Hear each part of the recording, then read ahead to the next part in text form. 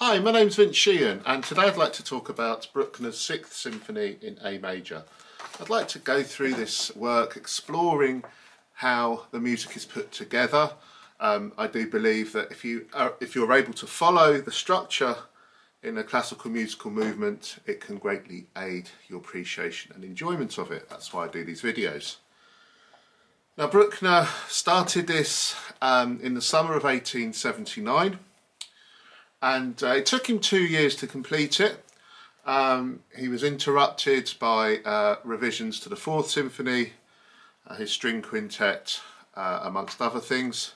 When he finished it, he dedicated it to his landlord, Dr. Anton von Erdset-Nevin, and his wife Amy. It wasn't performed in its entirety until Mahler conducted it with the Vienna Philharmonic on the 26th of February 1899. But that was a kind of a bastardised version, really. The actual symphony as Bruckner would have intended it to be wasn't performed until the 14th of March 1901, conducted by Karl Pohlig in Stuttgart. The 6th Symphony isn't as well known as some of the other Bruckner symphonies, particularly the likes of the 7th, 8th or 9th, but it really is a fantastic symphony. It's certainly shorter than many of Bruckner's symphonies for a start, but it's got some great themes and some really powerful moments and some slight differences to what Bruckner normally does in the symphony, which we'll have a look at as we go through. Now, the first movement is in clear sonata form, and as usual with Bruckner, there are 3 subject groups. And we begin with this unforgettable rhythm in the violins.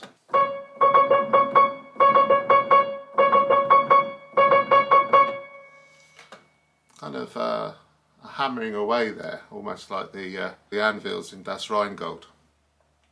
Very quiet though, has to be said. This kind of nervous rhythm is, for Bruckner, a different way to open a symphony. Usually with Bruckner you have like the tremolo, don't you?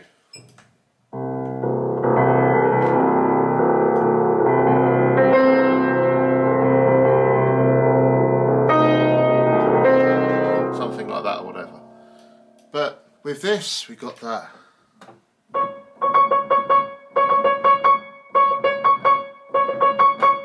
And then underneath we have this this kind of lumbering melody in the basses, which Sir Donald Tovey in his analysis of this describes as a leviathan. I love that description.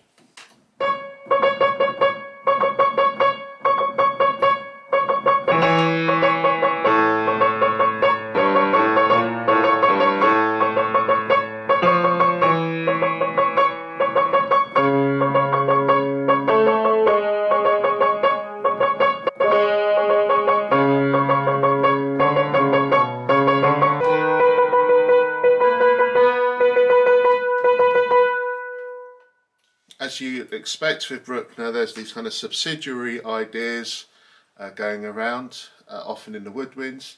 Da da da da da da da da da da. Before we have this fortissimo statement, as is often with Bruckner as well.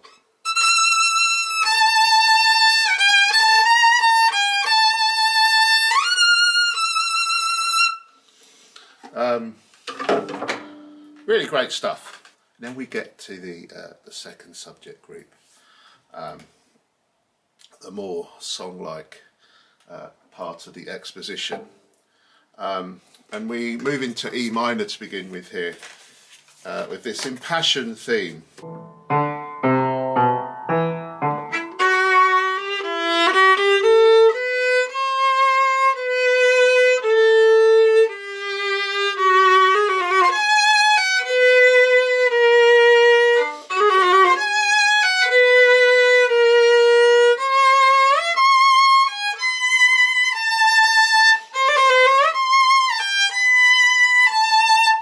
That kind of thing. Listen out for those turns. I think quite characteristic of Bruckner to include those in these melodic lines. and also the passing notes in the second violins. This kind of second subject group really is in a mini ternary form by itself. We have this in the middle, this new chorale-like idea on the woodwinds and horns.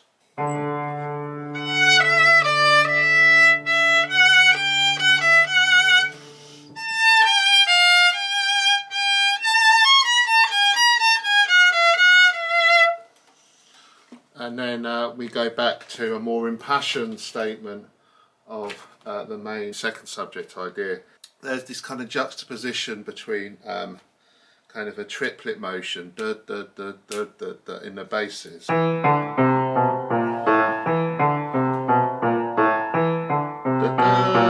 da, da, da, with a more straightforward 4/4 kind of rhythm over the top. There's this kind of rhythmic tension throughout this music. We then come into the third subject group.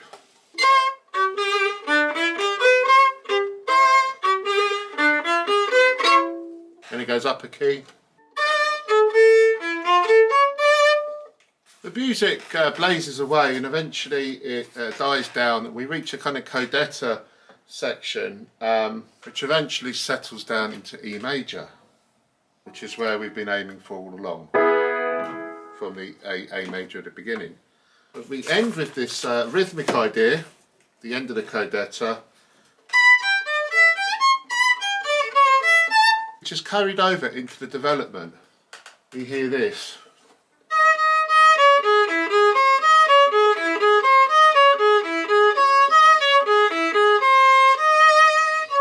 Then we hear that kind of opening theme from the first subject, the Leviathan theme. Remember it went da, da, da, da, da, da, da, da. Well, this time it's going da, da, da, da, da, da, da, da. So it's kind of just turned upside down. There's an inversion.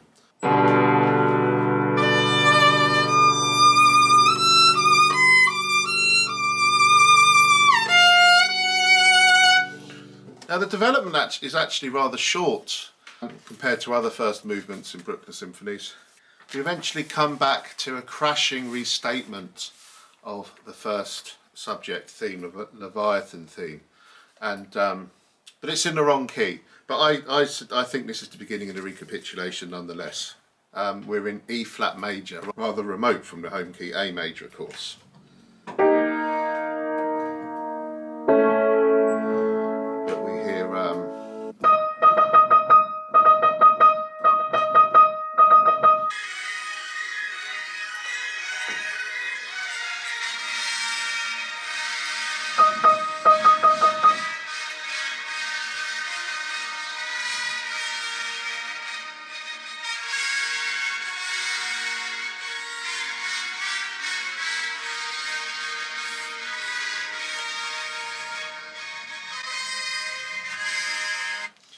Glorious, isn't it? And then eventually the theme is restated in A major. We have the second subject group, this time beginning in F sharp minor, before we have the third subject group again as well. And then we come to you know, really wonderful Coda, kind of Wagnerian in its scope. I love the horn in this Coda, really beautiful.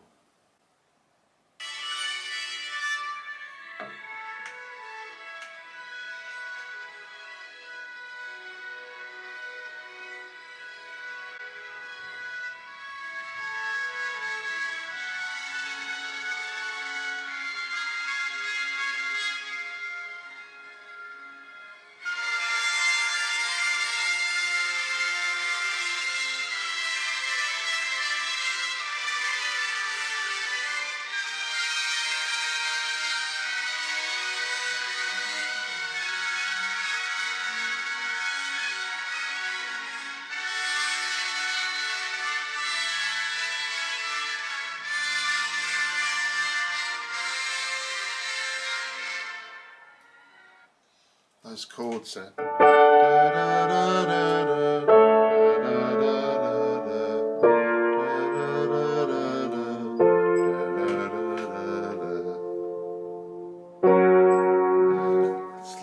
chord changes, aren't they beautiful? The way they just kind of slide up a semitone and adds a kind of whole new dimension to the musical experience. It's these kind of heavenly glimpses. And then the movement ends with, at the end of the coda, with a dramatic restatement of that main Leviathan theme.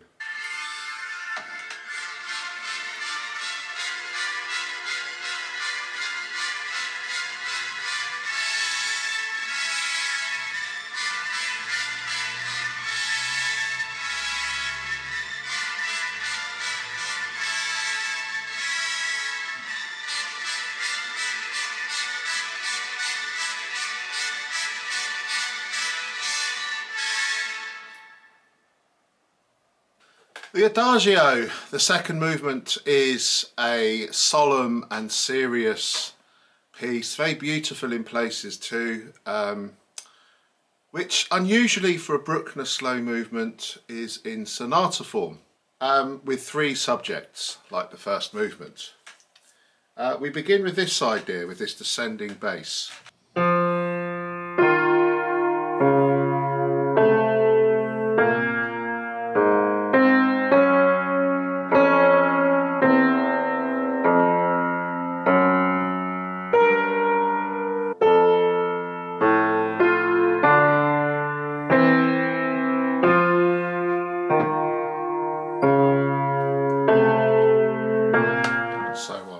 Stately music, and then above that, when it's repeated, we have this beautiful oboe line, very fragile, anguished, almost like something from Bach cantata or something.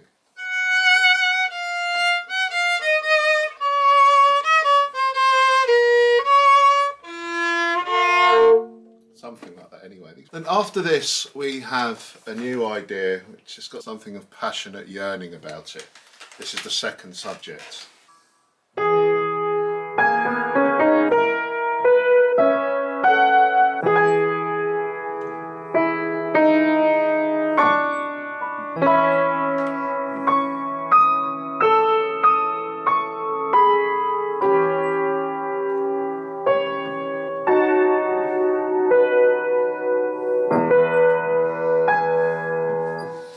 Lovely lyrical outpouring, this, and it comes back with such passion in the Recapitulation.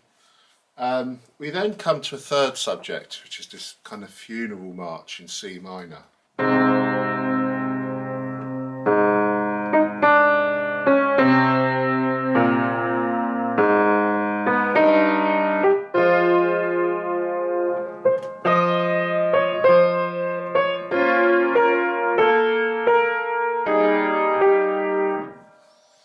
Kind of thing.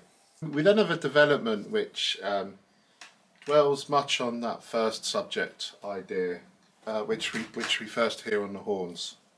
With the Recapitulation, each of the first subject and the second subject are kind of they have these kind of glorious transformations.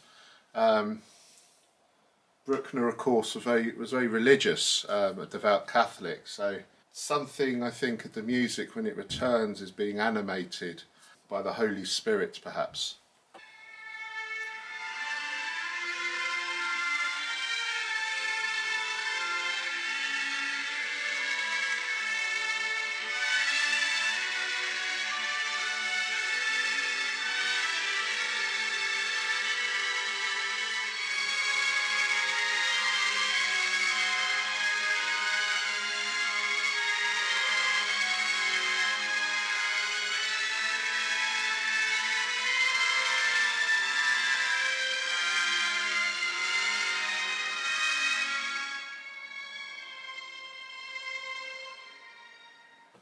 And then we have the third subject again, which is altered nearer the end to dovetail into a touching coda. This really is a very beautiful and spiritual piece of music. The third movement, the scherzo, is as you'd expect, full of rasping horns, a bit like the scherzo for the Fourth Symphony, for instance. But it's got some quirky bits, particularly in the trio, which is quite different from other Bruckner symphonies. We begin with this repeated pedal note. We're in A minor here.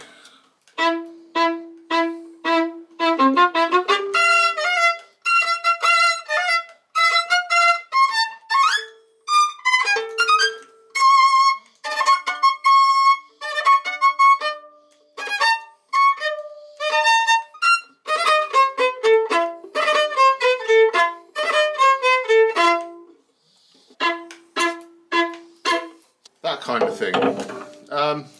And as usual with Bruckner and many other symphonists, the A section, the scherzo itself, can be divided into a small ternary form itself, and with the second, the middle part in the actual scherzo being something of a development. By the time we get to the end of the scherzo section, we have these thrilling, rasping horn fanfares.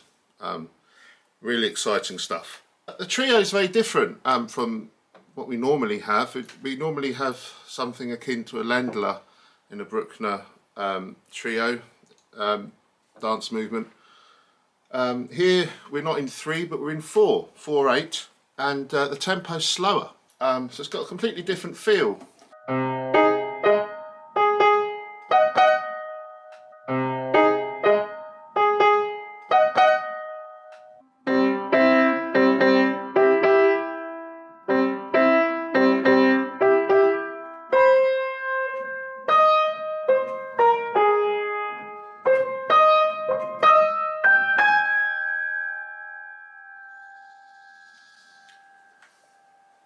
Such an interesting trio, this one.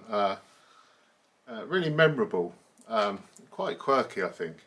And then of course we have the return to the scherzo. The finale is in sonata form, again with 3 subjects, and we begin with that tremolo, which we normally hear right at the beginning of a Bruckner symphony, but here we just hear it in the finale, and we have this rather mournful, lugubrious sounding tune.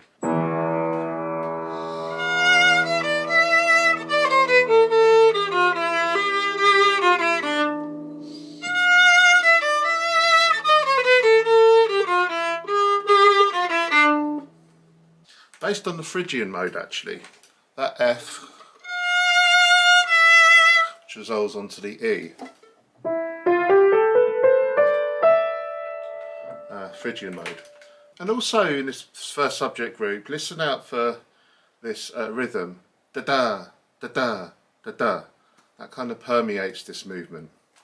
Particularly we hear it cutting through in the brass. You also hear this idea.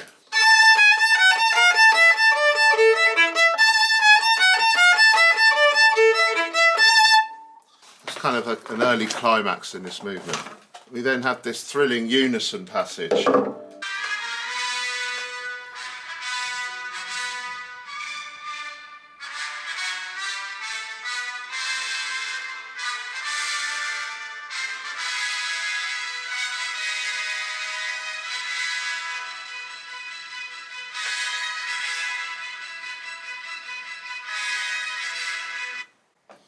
Great stuff. We then come to this wonderfully romantic second subject, real outpouring of passion.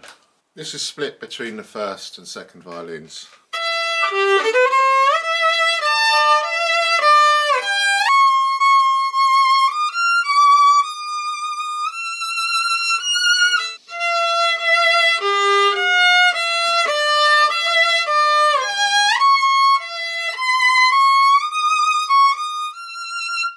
And then we have a third subject, which is typically Brucknerian, kind of a monothematic statement throughout much of the orchestra.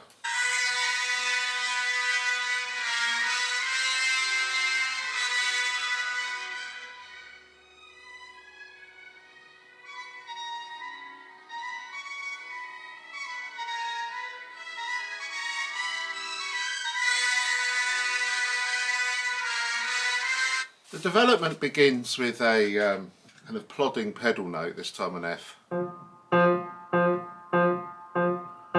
which kind of recalls the opening of the scherzo. And we have those short rhythmic ideas we've just heard in the third subject, and to a lesser extent in the first subject as well.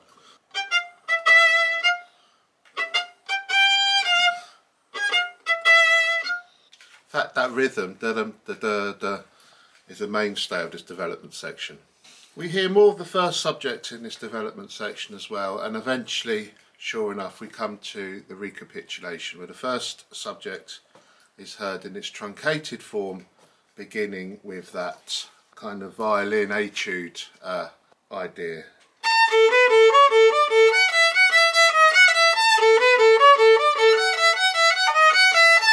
Back in A major, we hear the second subject again, as you'd expect. The third subject dwelling on that da-da-da-da-da rhythm, and then we finally come to the coda.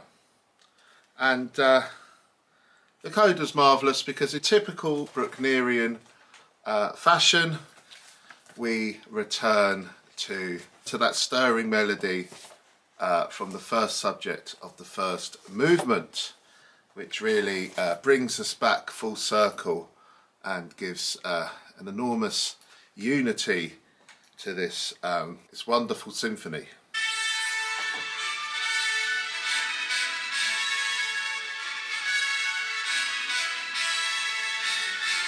Here we go. Ready?